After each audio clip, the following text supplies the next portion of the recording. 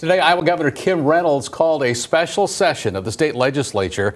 The goal is to enact pro-life legislation. Lawmakers meet July 11th now at 8:30 in the morning, I should say, for that special session. This is after the state Supreme Court ruled 3-3 back in June to uphold a 2019 district court ruling blocking the so-called fetal heartbeat bill. It would have banned abortion 6 weeks into a pregnancy.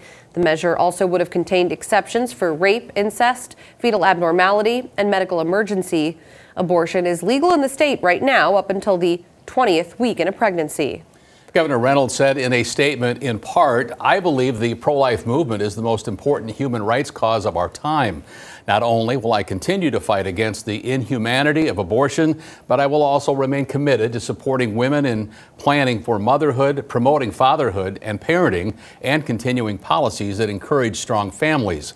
These are the most essential building blocks of our society, and they are what will keep the foundation of our state and country strong for generations to come."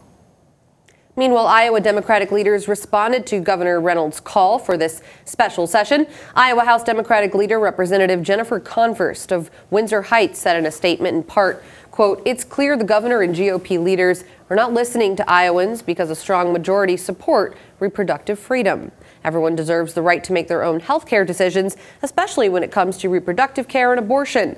Politicians and judges have no place interfering in someone else's decisions about when to start a family," end quote.